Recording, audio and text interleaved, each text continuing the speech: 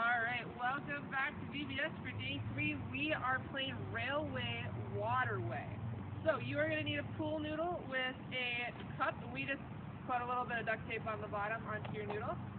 And we split up our team, so we have 2 down by a bucket full of water. We got one person holding the empty cup and one person with the noodle in the cup. And what's going to happen here is my friend Callie is going to scoop up the water, and she's going to dump it into my friend Charlotte's cup. And Charlotte is going to walk with her pool noodle all the way down